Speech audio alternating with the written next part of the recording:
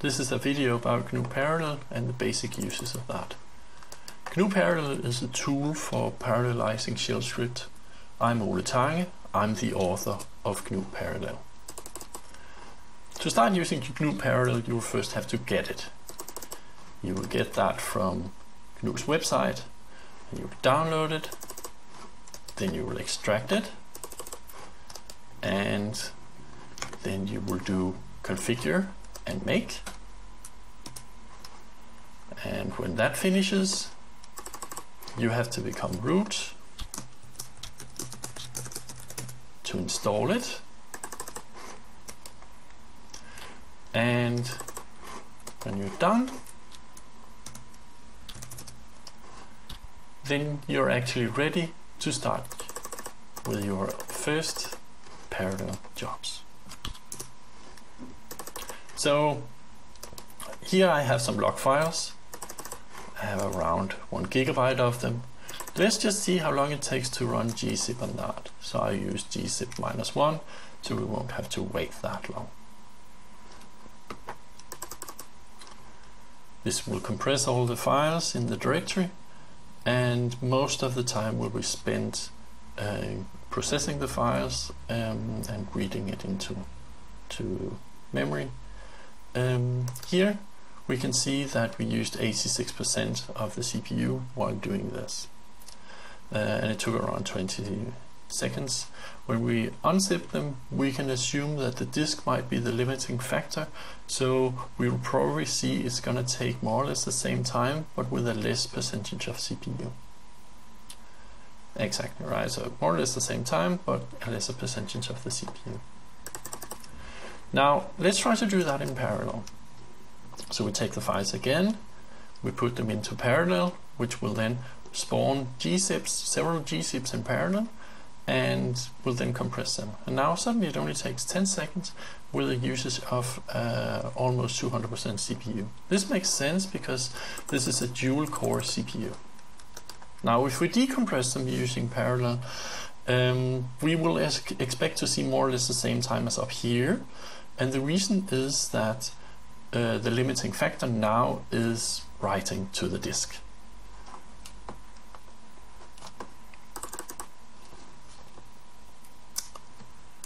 So that's more or less 20 seconds. Now let's try something else. Let's try to recompress these gzip files to bz2. So let's just gzip them. So we have some gzip files to work on.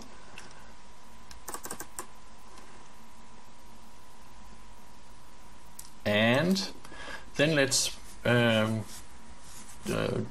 recompress this file to bz2. We do this by doing the following. So this will list all the gz files, and we pipe that into parallel. -j + 0 means run as many jobs in parallel as there are CPU cores. The +0 means add 0 jobs to that. So if you have 2 CPU cores, you will run 2 jobs in parallel.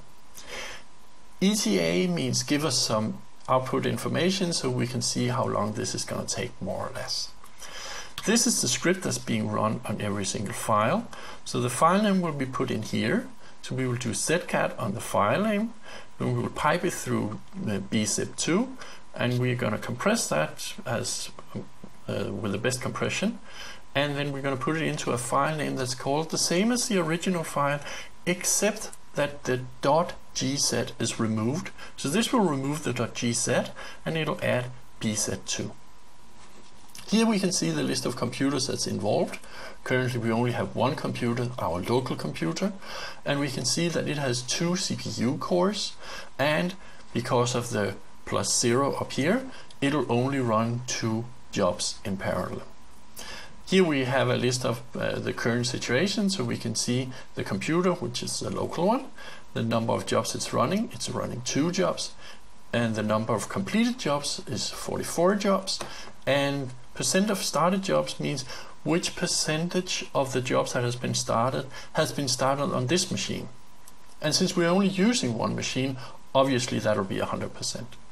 This is the average number of seconds to complete, so we can see every single bzip of these files takes around 2 seconds to complete.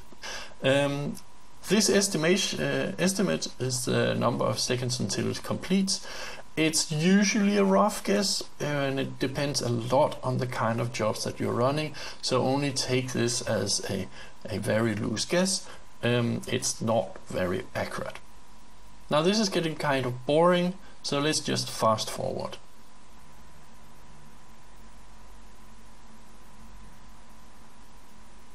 So now it's finished, and we can see we used almost 200% of the CPUs, and it took 3.5 minutes. Now let's try to do that using several computers. So we'll try to do the same job. We'll recompress to bset2, but we're going to use not only the local machines, we're also going to use 4 other machines to help us out. So here, what we do here is we take the gset files, we pipe it into Parallel, and ETA will give us the output information, and now we will tell them to use 1, 2, 3, 4 and colon means the local host. This will transfer the file, the gset files, to the remote machine. Then we will run this script, and when that script is run, we will copy that file back from the remote machine, and after that is done, we'll remove the 2 files from the remote machines, that will be cleaned up and there will be no files on the remote machine. We can see here we have 5 computers involved in the compression, and they have different numbers of CPU cores, and thus they have different numbers of jobs to run in parallel. Here we can see that the different computers, what's their status is. That's more or less the same I explained before, that we can see here this computer has completed 11% of the jobs, this has completed 37% of the jobs, this has completed 41% of the jobs, and this is apparently a very slow computer because it's only completed 1% of the jobs. This one is a medium speed computer, and we can see that also with the average time it's spent. Now let's try to do more or less the same, but we can see this is very slow, and it might actually slow us down since we're using 38 seconds. That 38 seconds might actually be caused by this because it's 2 times this number here. So it might actually be faster to leave this one out. So let's try that. We will also make another small change. We will do this using a script, and you can imagine that this script is way more complex. So we have this script here, it's called recompress, and just to let you know, that's basically the same thing as we just did before. It's now just put into a script, but you could make your own much more elaborate script and make more advanced features. So this is the command line we're going to do. So again, here we have removed the server 3, as you can see.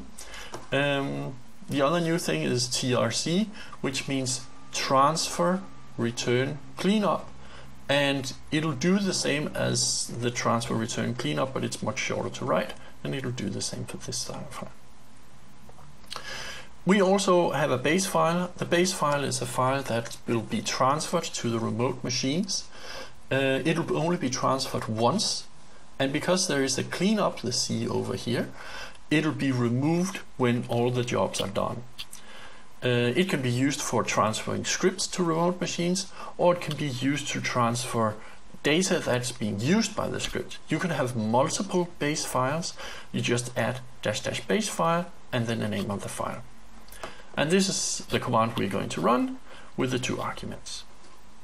And let's just see here, we actually didn't manage to go faster. We still have around 40 seconds, so it didn't make a difference this time.